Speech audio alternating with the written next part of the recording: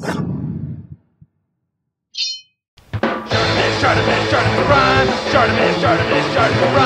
Reading comics, toys are hella sick, hella whacking it, taking bad hits, taking bad shit.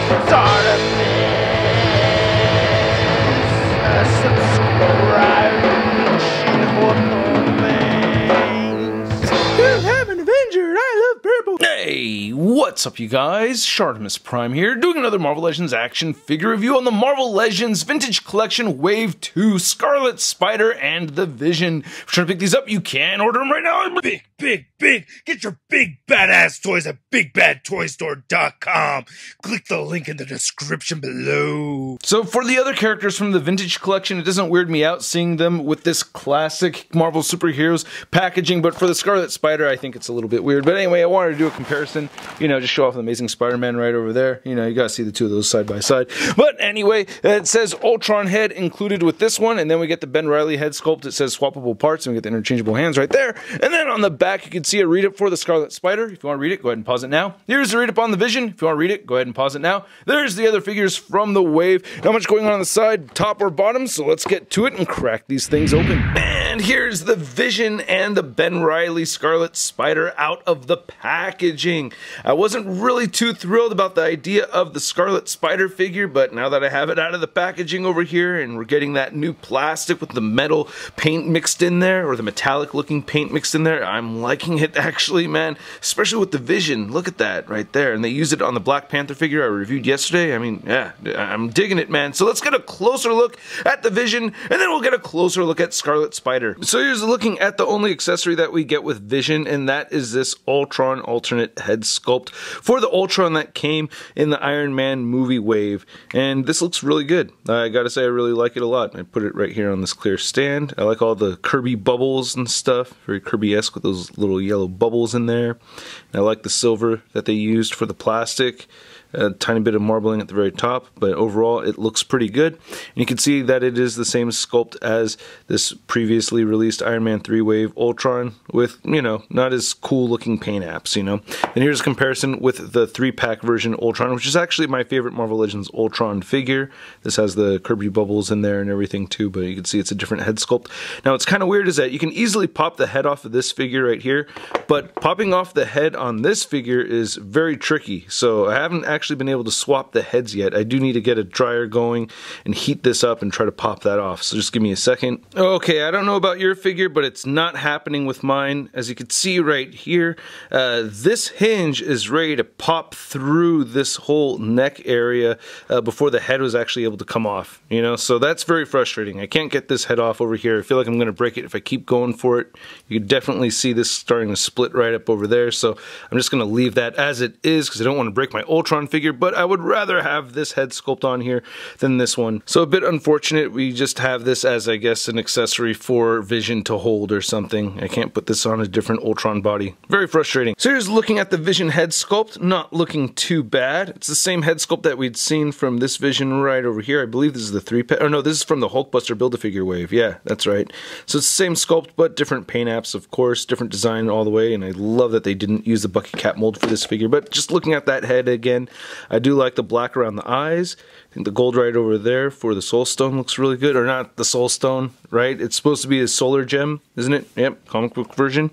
And then you can see that we do get marbling on this head. Not as bad on this side, but on this side, oh my god. Yeah, and that I think is really the worst as far as marbling gets on this figure. Other than that, it's actually pretty good.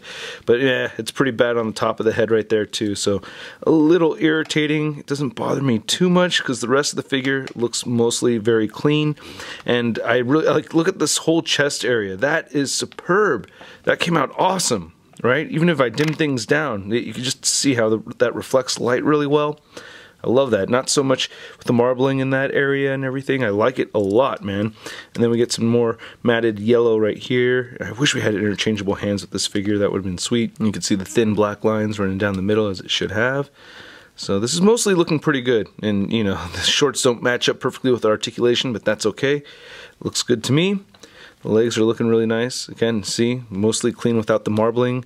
On the back, you can't really see any marbling or anything. There's no peg hole or anything in the back right over there.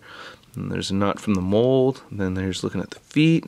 Not looking too bad. He has peg holes. I didn't mention this earlier. I think it's a bit of a nitpick, but I feel like the head sits a little high on this body mold, but it doesn't really bother me. I love that they use this new body mold. Anyway, you can make his head look all the way up, which is awesome for the flying poses, and you can make his head look all the way down. You get that forward and back shifting like the spiral driver. You get side-to-side motion and a decent amount of head tilting. We get the great butterfly joints right there, and the shoulders move outward, they move down. You could rotate forward, rotate back. You get a bicep swivel. You get the double jointed elbows, which is the only real flaw with this piece. That could bend in a whole lot more for having two joints right there. But anyway, you can turn the wrist side to side, hinges up and down for both sides.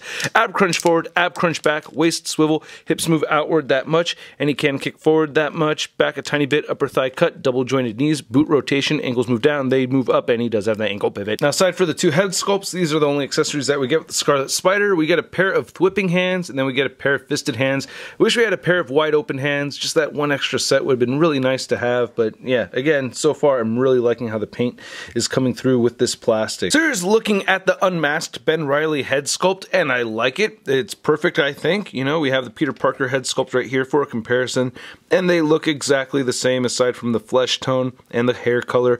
The eyebrows should be brown on this as they are, so I think that is great, and it looks awesome seeing this with the blonde hair. I'm very happy to have an unmasked Ben Reilly. Very, very pleased with that. Can't really complain about it. Hair looks great. So yeah, pretty sweet. And then we could pop this off and replace it with the actual masked Scarlet Spider head. And this looks really good too. Now the big complaint, I guess, from people, which I didn't actually notice it, but yeah, people were upset about the black lining around the white, and yeah, there you go. He shouldn't have the black lining around the white, as you can see right here. He doesn't have that in the comics, so there we have a more accurate Scarlet Spider head sculpt right there, and yeah, that looks pretty good, except for that right there. Oh, take it outside and burn it! I don't know, I might use rubbing alcohol, because the paint is mixed in with the plastic over here. You can see tiny bits of marbling are still in here, but it's minimal compared to what we've seen before in the past, man. I like how the hoodie looks, you know, nice clean deco. Doesn't run all the way up in there. It did on this version. I liked that, you know, even though it looks weird, but it's not as weird as having that gap of paint right there, so I wish they kept that in there. Same thing when you move that all the way forward, you get a gap, and not so on the original version, so that's a little irksome. We have the added web shooters right here, so that's cool seeing the actual cartridges instead of just this whole painted on thing, so that's an improvement. But I really like this metallic red. I thought, you know, that this was kind of, I don't know, it just threw me off the first time I saw it. I was like, oh, what? But now I actually really like it. I think it looks really good. I don't know, maybe it's from playing the PS4 Spider-Man game and seeing the suit in that, which has all kinds of added detail to it. You know, the Scarlet Spider suit in that game has all kinds of crazy detail, so I don't know, maybe I've just kind of been broken in by that, you know, seeing, you know, a little bit of a different take on it, but man, I think this looks great. I'm very pleased with it. And we know the articulation on this Scarlet Spidey, you can move his head up that much and down that much, you get side-to-side motion, no real head pivoting.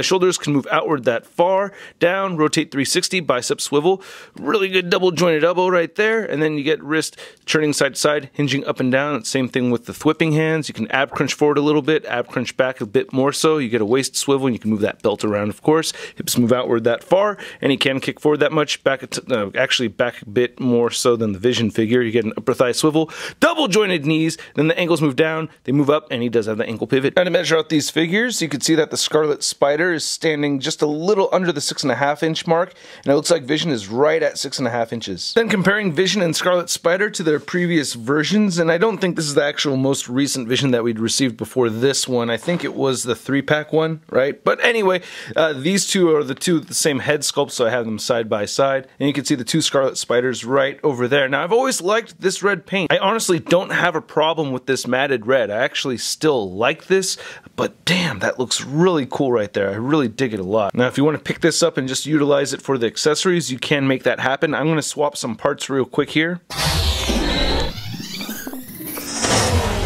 Alright, those aren't coming off. The web shooters are glued on there, so I can't swap that. I was going to try to do it, but nope. But you can easily go ahead and put the Ben Reilly head sculpt on here if you want to do that. That's not hard to do at all, so you can make that work. Then here's our Vintage Collection Vision and Scarlet Spider. Next to their Toy Biz version, we have the Spider-Man Classic Scarlet Spider, missing some accessories, and then we have the Toy Biz Series 7 Vision. I am definitely going to replace my Toy Biz figure with this new Hasbro figure right here. I still really like this figure a lot. I love that I can get his arms crossed. You can't really do that with this one right here. But he's just a bit short. That cape fans out and takes up more space than I'd like it to. And damn, I just think that looks so cool too. I have to put that on display. But now with the Scarlet Spider, I do have another one of these because I liked it so much I bought two. I have this guy on display up on the ceiling. I'm going to keep him there. This one, I don't know. I may replace it. I'm not 100% sure yet. Then here's our Vintage Collection Scarlet Spider and Vision. Next to the two other Wave 2 Vintage Collection figures I reviewed, we have Hawkeye and Black Panther. And then here's the Vision and Scarlet Spider figures. Next to your average 6-inch scale figure, we have the Marvel Legends Big Time Letdown Spider-Man. Hey brother, hey brother, hey robot. Wow, you guys both look great. Wow, such awesome looking upgrades. Wish I had an upgrade. Come on, Hasbro. Huh? Where's my upgrade, huh? Huh? Where's my upgrade? Where is now?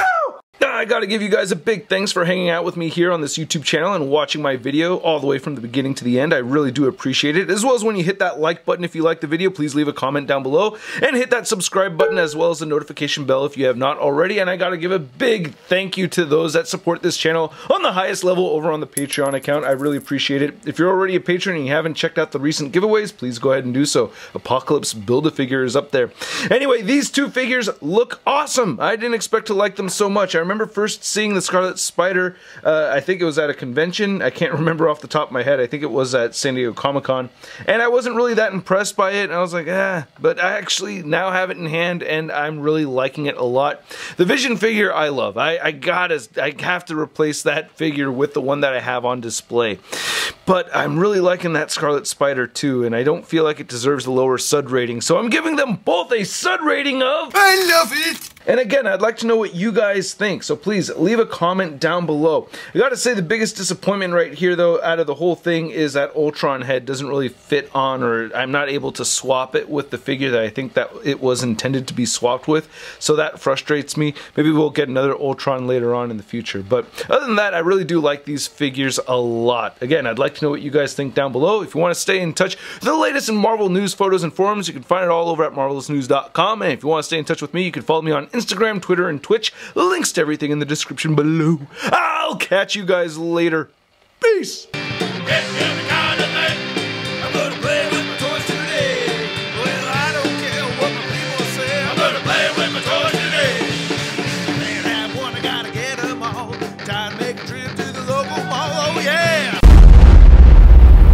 That's crispy.